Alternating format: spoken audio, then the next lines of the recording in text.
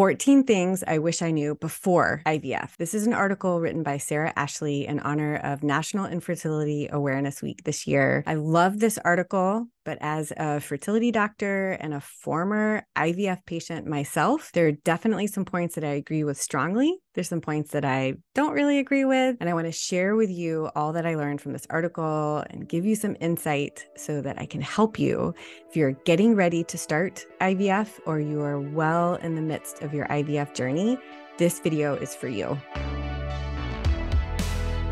I'm Dr. Lora Shahine. Welcome to my YouTube channel. I am a board-certified reproductive endocrinologist, means fertility doctor, who does IVF and has been helping people build families this way for almost 20 years. And I'm not only a doctor, but was an IVF patient myself, and it helped me build my family. I learned so much from a patient's perspective. I mean, I got all the science and the medicine and the protocols and evaluating research, all that kind of stuff from my medical training.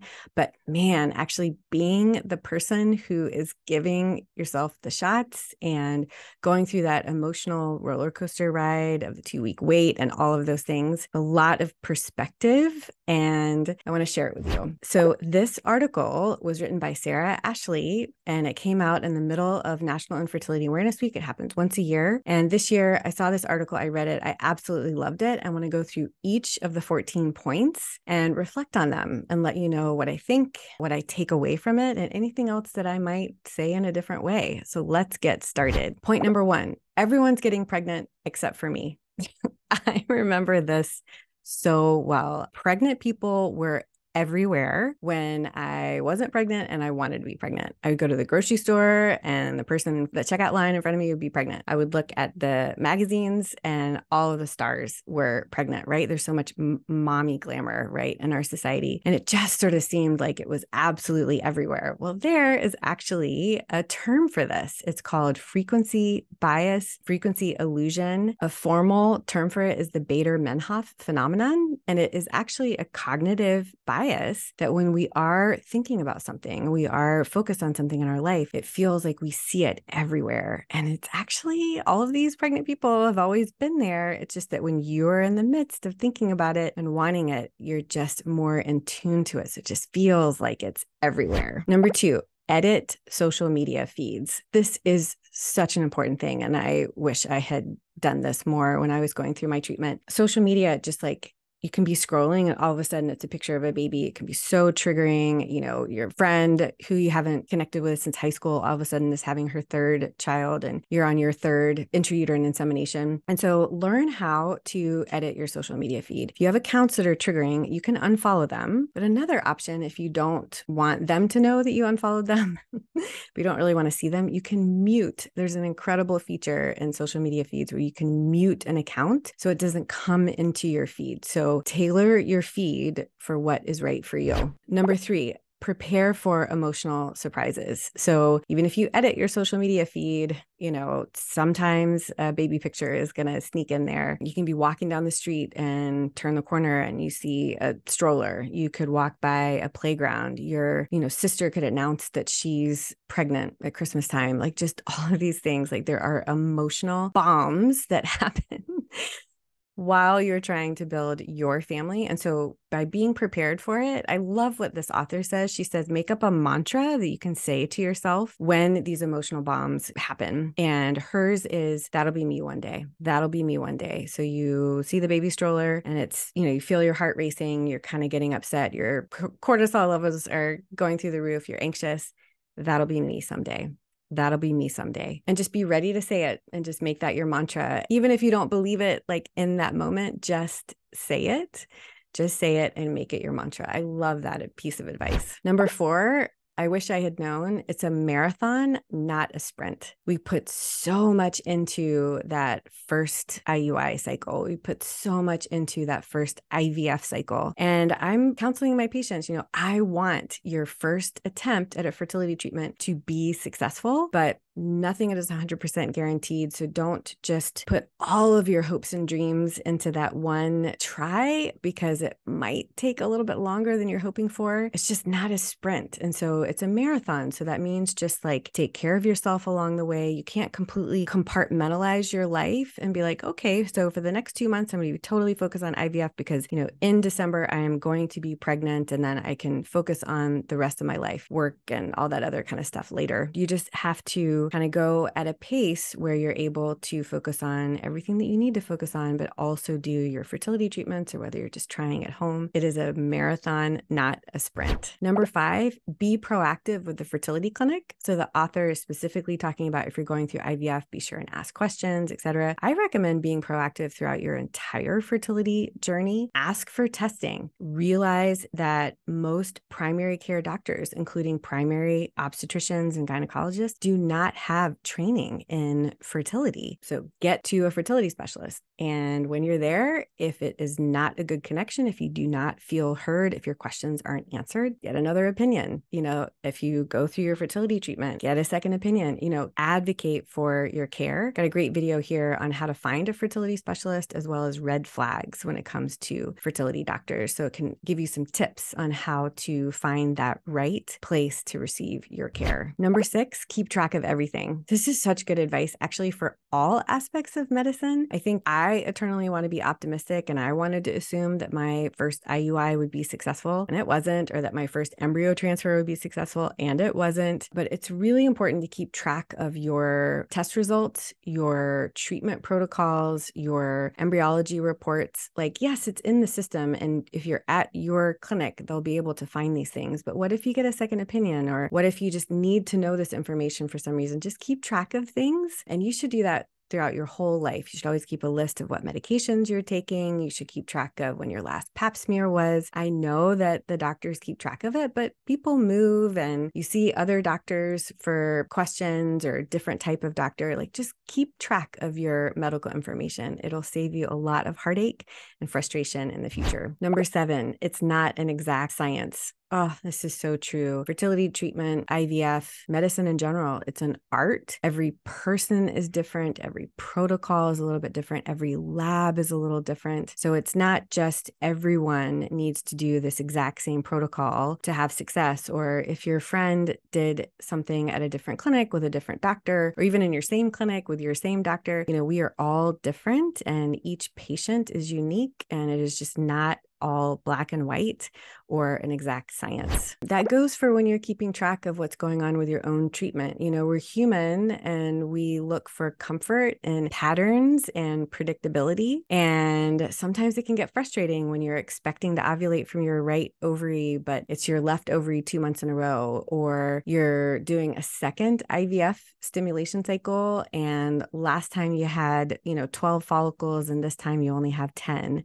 Every cycle, every person is unique. And if one thing keeps us guessing and is unpredictable, it is those ovaries. So just take every cycle as it comes, keep track of things, but also just realize like there are differences, and just allow for that lack of predictability, or that lack of, consistency, because it is the human body. Number 8, I like this one. Not all days are going to be bad days. Whether it's a negative pregnancy test, or you get a period when you weren't expecting it, whether you're having side effects from your fertility treatment, whether you're early in pregnancy and having difficulty with that, there are going to be bad days, just like in every aspect of our life, but not all days are going to be bad days. I really like that point. Number 9, I can still do things that my friends who are parents can't. I really like this. I didn't think about that. I was so laser focused on becoming a mom when I wanted to, that I didn't, just kind of enjoy a little bit of time where it was just my husband and me. I did enjoy it, but it's not like, to make it like conscious, like, yes, we're trying, but okay, we can, pick up and go. We don't have to get a babysitter. We can go to that friend's birthday party, or go to that wedding, or whatever. I just kind of like just sitting in the realization and having a little bit of gratitude for one part of your life when the other part isn't doing so great. We are made up of different parts, and it's just choosing to focus on something that is a little bit positive. And I also like that the author brought up that if you're having secondary infertility, like you're trying to add to your family, but you already have a baby or a child or two, this is a unique time where eventually you're going to add to your family. You can kind of stay positive. That'll be me someday, but you have more time with just that one child, that one-on-one relationship, or if it's two kids or whatever it is, nobody's going to tell you when your family is complete. I really like that too. Like, yes, you want to add a sibling or you want to, add to your family, but you can also at the same time enjoy the time that you have with the family that is in the present. Number 10, making future plans is really hard. And this is true. And this is a really hard part of the fertility journey. So trying to, make plans for holidays. Well, are you going to be pregnant or are you not going to be pregnant? Or making plans for the summer. Well, do I want to do the egg retrieval in June or August? I got those weddings, just so much of life is kind of like on hold and hurry up and wait. And just, it is hard to make future plans. And so when my patients are really struggling with things, trying to figure things out, sometimes they'll say like, oh my gosh, like I really wanted to do the cycle, but my ovaries aren't cooperating right now. So maybe I should just cancel that trip to Italy that we've been planning for a year because I really want to do another cycle. I say, go to Italy. I mean, of course, if they want to postpone the trip and focus on another cycle, of course we'll do that. But I really encourage them not to completely stop life outside of fertility treatments and to really find that joy, because you can always do a cycle when they get back. Number 11. So this is one point that I don't really agree with. The author says like, get ready to have fun with travel size beauty products, because what she's trying to say is that her current beauty regimen, like lotions and face creams and stuff, is not pregnancy friendly. And so she doesn't want to buy big bottles of lotion. She wants to buy little small ones so that when she gets pregnant, she isn't wasting a big bottle. I totally disagree with that. So I think that you should choose products your entire life that are great for your reproductive health or pregnancy health, if possible, because that's only going to help your overall health and well-being. So when you're trying to get pregnant, these products are being seen by your eggs or by sperm. And so I don't think you should drastically change everything once you're pregnant. I think you should try to think about your reproductive health even before you start trying, quite honestly. So I have a lot of information on toxins and endocrine disruptors and reproductive health, several videos here on parabens, on BPA. You can also find more information on my website and my blog and my books. I always have chapters on lifestyle optimization and include endocrine disruptors and ways we can decrease exposures to plastics and kitchens and products that we use. I definitely disagree with this particular point, although I love this article. Number 12, don't blame yourself and don't live in regret. This is a really important point. People make choices in the present that are right for them. And so we just can't look backwards and say, I shouldn't have chosen this career. I should have started my family sooner, or, I don't know, just whatever it is, like don't live in regret. It is what it is. Let it go and focus on what you are doing right now to build your family. This is a really good thing to remember. Number 13, find supportive resources. Yes, I absolutely agree with this. Like this YouTube channel.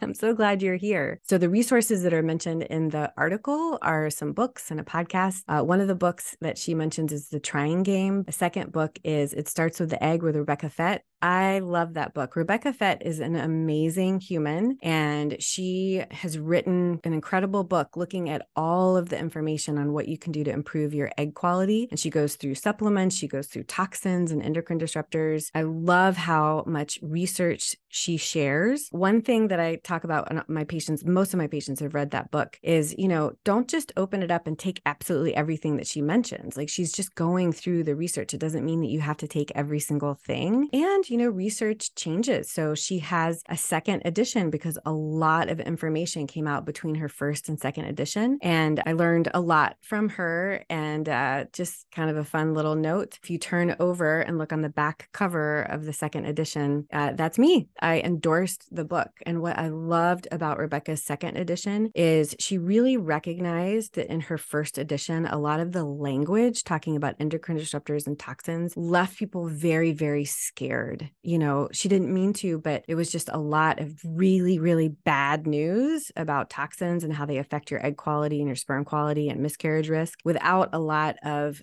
oh, but and this, like if you do change your products, if you do change what you're eating and have less processed food, you actually do see improved sperm counts and better egg quality and outcomes with fertility treatment. And she also really points out that a lot of the literature is really looking at it's only people with the highest levels of BPA, parabens, phthalates in their system that show this impact on their reproductive health. That was present, but she just didn't say it in the same way. And so I was so excited when she came out with the second edition, and that's why I endorsed it. The author also recommends the Egg Whisperer podcast by my friend, Dr. Amy Avazadeh. Fertility community is very small and we pretty much all know each other and full of wonderful people. Dr. Avazadeh, she practices down in California. She has an incredible podcast, just so much good information. So in addition to the resources that are mentioned in the article by the author, Sarah Levy, I would recommend my books if you want to learn about a general overview of fertility, both from an Eastern medicine perspective and a Western medicine perspective.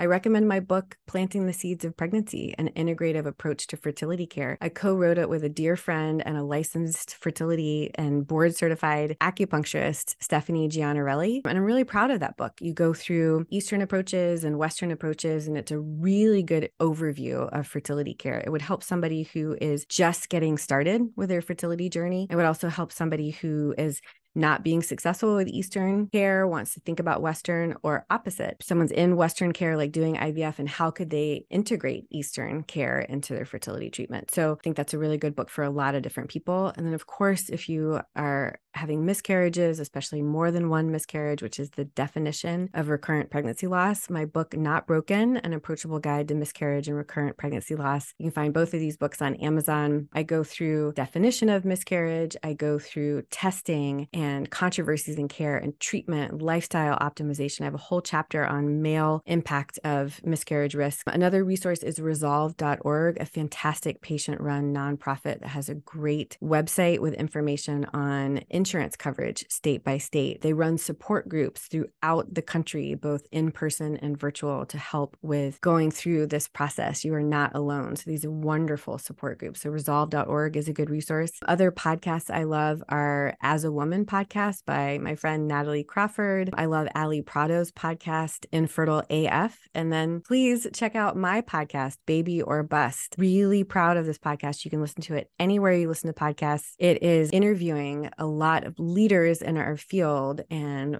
reflecting on many aspects of fertility in our society and within ourselves and treatment options. One particular episode that just blows me away is my second season. I was able to interview Louise Brown, the very first IVF baby born in 1978. That is an incredible episode and just like a highlight, quite honestly, of my career. It was really incredible. So I hope those resources are really helpful. And I love that the author is emphasizing finding good and supportive resources on your journey. And finally, number 14, I can't decide what to share and with whom should I share my journey. But I think what the author is really pointing out, and I appreciate this too, is learn to set your boundaries. You can share as much or as little as you want on your journey. I think it's important to set boundaries. Like if you do start sharing with people and then they start over asking or, over advising you on what you should do, it's okay to just say, thanks, I've got my doctors to help me, or I know you're really trying to help, but what I really want you to do is just be supportive, and I'll bring it up if I want to talk about it in the future. So just setting boundaries, whether it is learning how to mute people on your social media feeds or just taking a break from social media altogether, whether it is surrounding yourself with people that you know are going to lift you up and support you, avoiding